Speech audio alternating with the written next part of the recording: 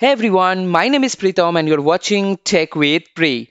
Welcome to my channel and I'm back with another tech video. Now this is the 8th video of our newly created technical series called ServiceNow.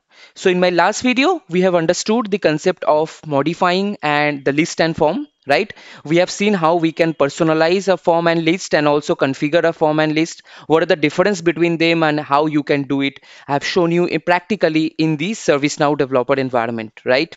So that was a very important video, guys. So if you missed that video, don't worry.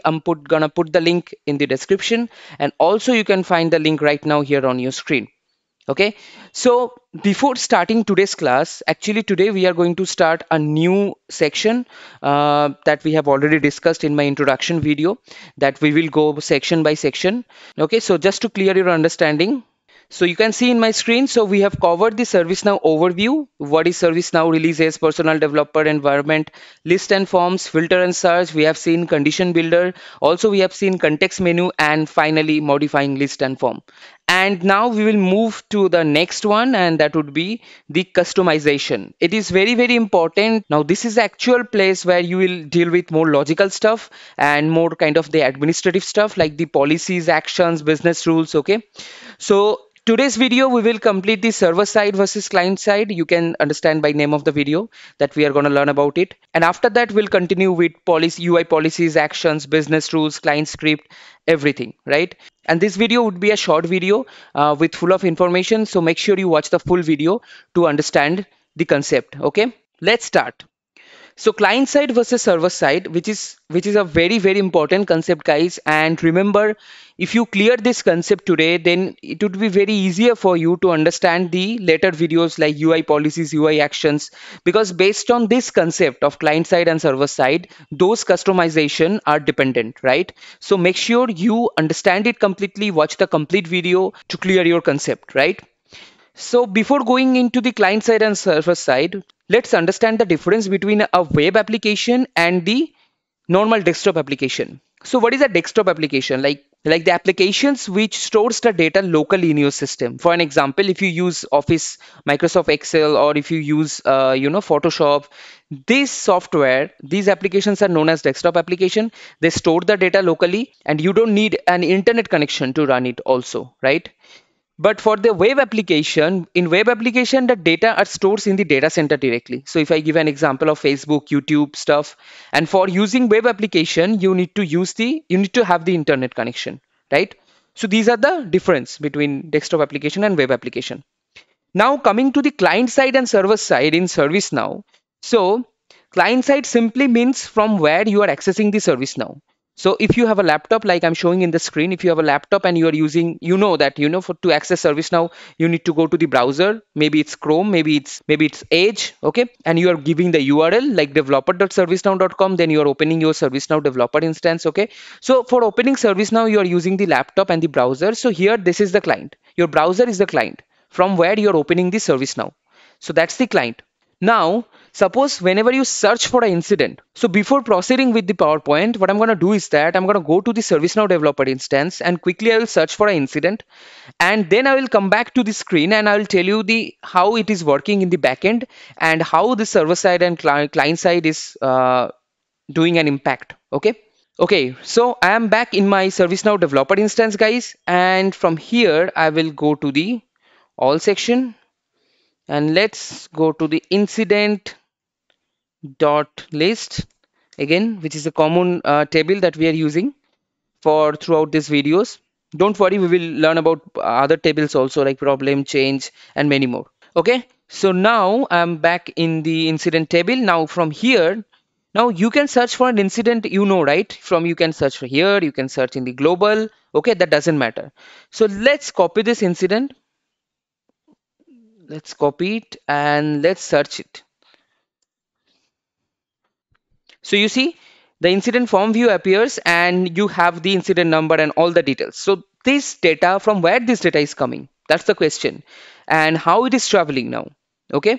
So if I search for another incident now, then another incident data will come up. So all the fields you can see a number, category, subcategory, service. So all of the values will change as per the search. Okay. So how it is happening? So to understand it, Let's go back to the PowerPoint. Okay, so from the laptop, what you did, you opened ServiceNow and then you search for the incident. Once you search for the incident, that's the client end, right? That's the client side. You have actually sent a request. You have actually sent a request to the application server. Okay, so you are sending the request whenever you're searching for an incident, change, anything you are typing, you're requesting the application server, which is in the server side. Okay, application server, you understand it has to be in server side.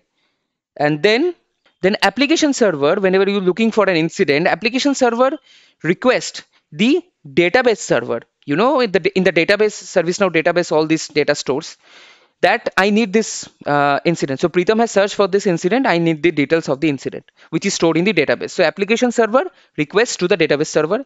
So database server is located on the ServiceNow data center. Okay, so all the data of ServiceNow that you saved, that's stored in the ServiceNow data center, that we have also previously discussed in the introduction video.